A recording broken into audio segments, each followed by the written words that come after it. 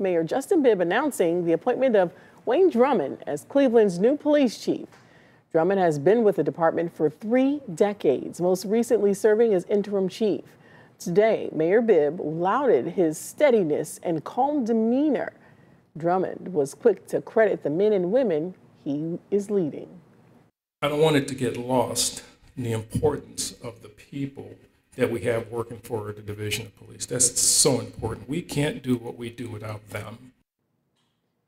Chief Drummond's appointment comes as the department and police union have reached a tentative agreement on a new contract.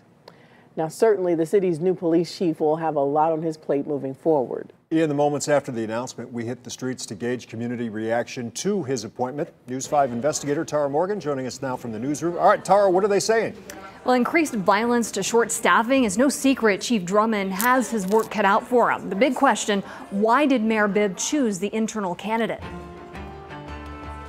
Would you replace the current chief of police? Absolutely, yes. You would? Yes. As a candidate, Mayor Bibb told the News 5 investigators he would replace Police Chief Calvin Williams and launch a national search for the next police chief. I think there's a lot of great talent inside of our existing police force.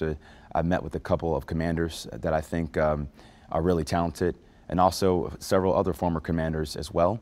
But I want to look locally, but also nationally. As mayor, the Bibb administration announced plans to hire a national search firm. But today, Bibb said those plans were scrapped. What I didn't want to do was waste precious taxpayer resources doing a national search, looking both locally but across the country, but recognizing that I knew I found the leader that I wanted. Jeff Fulmer with the police union said officers need someone who is fair and knows their struggles. It's better than the unknown. I mean, you go from a chief that's from out of the city and you don't know what you're getting. At least we know where Chief Drummond is going right now and what he's doing. Fulmer says the division is down more than 250 officers. He says not only do they need applicants, but a boost in morale, and Drummond may be that guy to do it. It's not up right now, and we are still short, which puts a lot of stress on guys that are working out there in the streets. I mean, demanding a lot of hours and things like that. Pastor Richard Gibson knows Drummond well. He has relatives attending his church and says Drummond loves the community. I was a little bit surprised because during the campaign,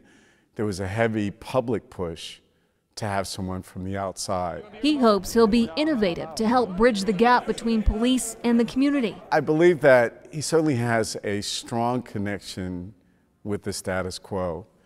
And I believe that Mayor Bibb has had discussions with him about empowering him to be innovative and have fresh eyes. And says the faith community will help in any way. We all know that the police by themselves cannot ensure a safe community.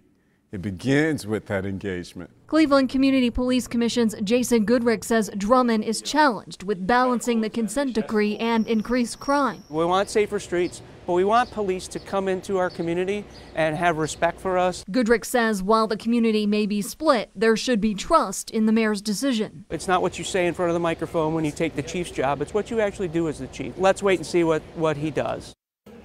And when we asked Fulmer's thoughts on the Drummond pick from a citizen's point of view, Fulmer says we're not proactive, and right now Cleveland deserves to be cleaned up of all the violence going on. I'm News 5 investigator Tara Morgan.